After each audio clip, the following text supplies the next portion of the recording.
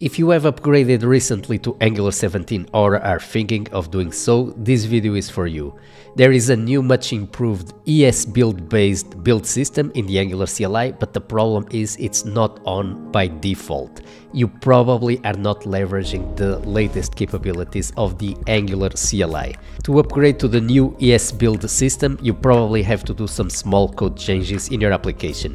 In this video, I'm going to show you how to migrate your existing application to the new ESBuild system, and I'm going to show you the performance benefits that I gained in my application in terms of bundle size.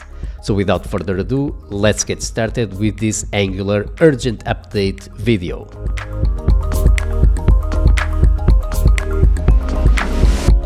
Hello everyone and welcome back to the Angular University channel. I'm Vasco.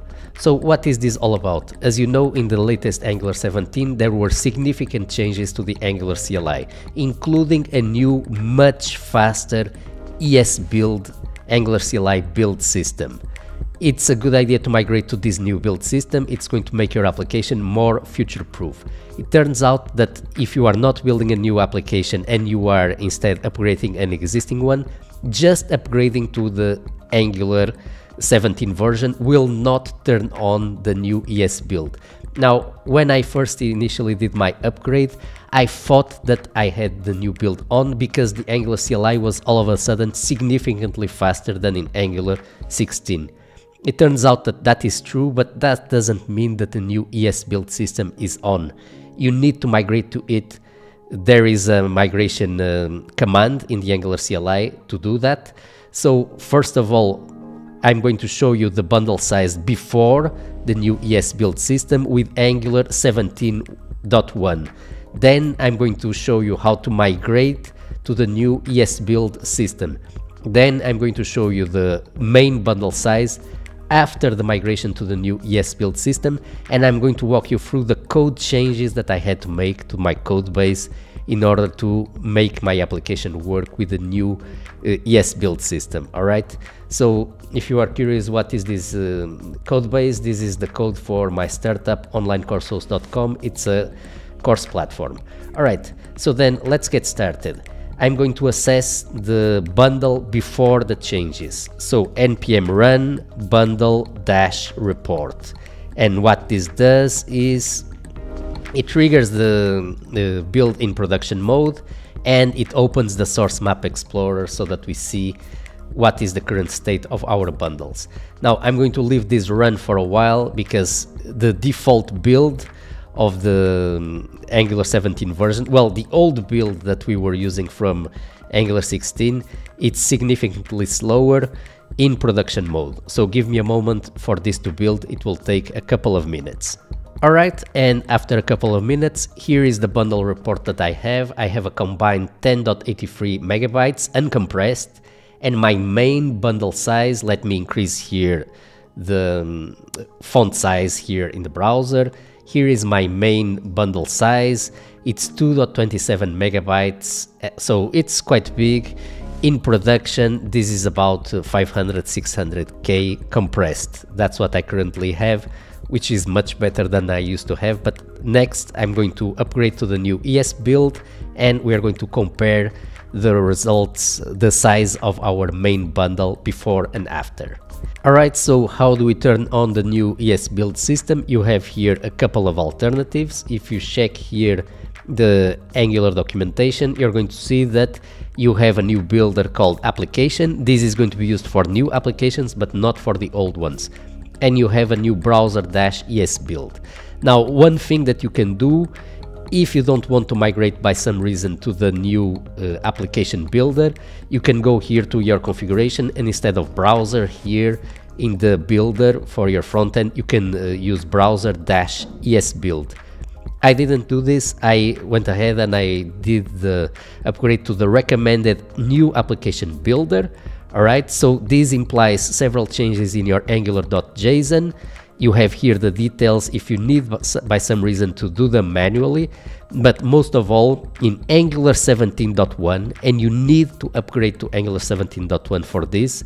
17.0 alone won't do it. In Angular 17.1 you have a new application builder migration from the Angular CLI. So you need to go here to your command line and you need to run this command. And this is going to change your application. It's going to change your angular.json and your tsconfig.json, and you will be using the new ESBuild system. But it turns out in the particular case of my application that was not enough. So let me show you here the changes that I needed to apply. Let's see here in version control. All right, so we do have here some changes in angular.json. You can see here this was taken care of by the Angular CLI migration. There is also here changes in tsconfig.json. This was also taken care of by the Angular CLI migration. So what I mean by that, this migration here, this one, the application builder migration, took care of that. All right, so what else did we have to do here to make this work? I needed to change several of the imports in my application because they were not compatible with the new ESBuild system. So let me show you here an example.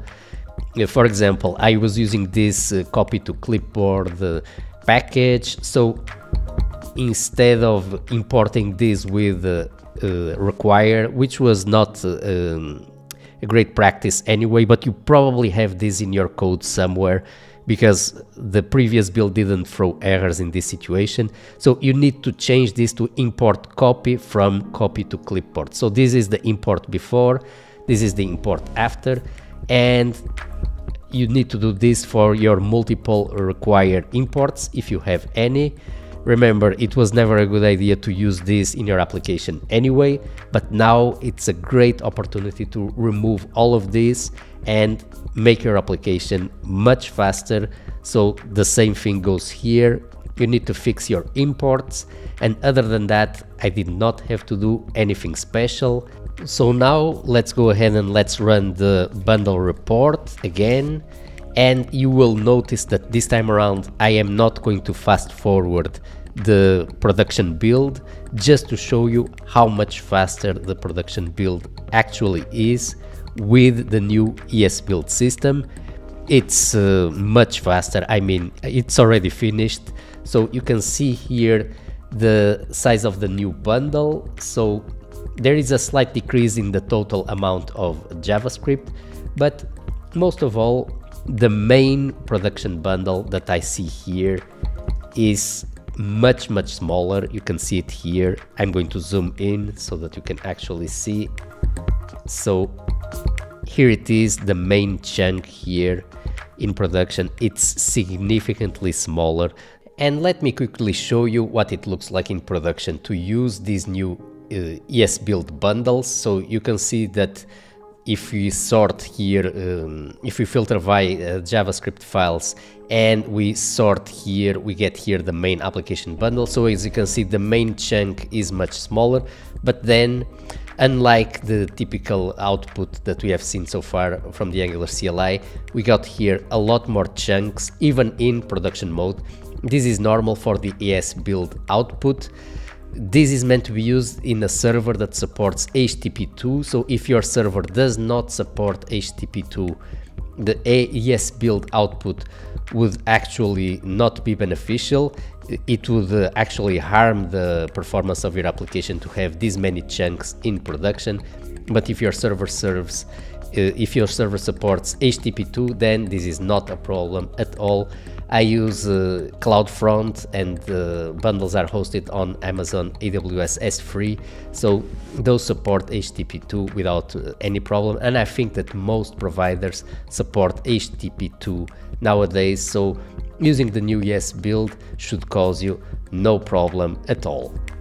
So in summary, this is how you upgrade your application to use the new Angular CLI ESBuild. You run the migration, you adapt certain imports in your code, and that's it. You have a much faster production build, and you have a production setup that is adapted to your HTTP2 server that you are probably already using, so you can give a nice little boost to the startup performance of your application. I hope that you found this video helpful. If so, please give me a like here on the Angular University YouTube channel. Let me know what other content you would like to see, and if you are looking to learn Angular, then check out here my courses at the Angular University. You have available here courses for all levels from beginner to advanced. Thank you so much for watching, everyone, and I will see you next time. Cheers!